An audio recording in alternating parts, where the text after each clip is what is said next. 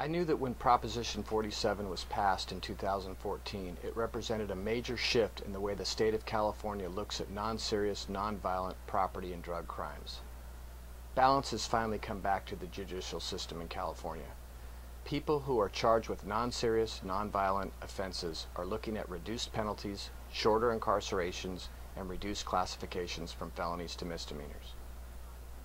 If you've ever been convicted of a charge that falls into the non-serious and non-violent definition, now is the time to look into having the charges reduced or eliminated completely from your record.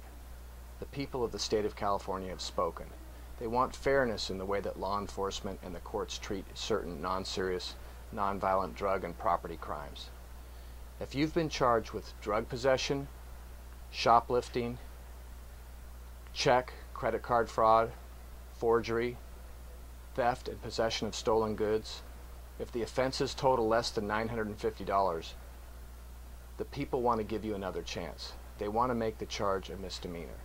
My office has more than 45 years of criminal trial experience in all jurisdictions in California. I'm a former deputy district attorney with the kind of experience and expertise that makes a real difference for you.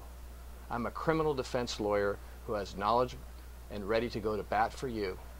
Let me balance the scales of justice for you. Let's protect your freedom together.